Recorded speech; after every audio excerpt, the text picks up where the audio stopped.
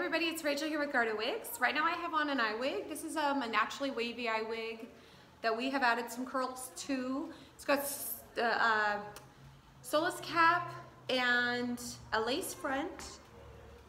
Whoops, hang on, I got my hair tucked in here.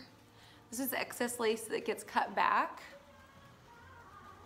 This is a warm and neutral combination in this one, and then we've given it a little bit of a longer rooting. But I would say the overall look of this wig is definitely warm. It looks pretty true to what's in the screen as far as I can tell. She's ready to ship. So once again, this is curl and iron curls mixed in with the natural wave, if you can see that. And she's ready to ship. I'll put a link below to this exact wig. Thank you.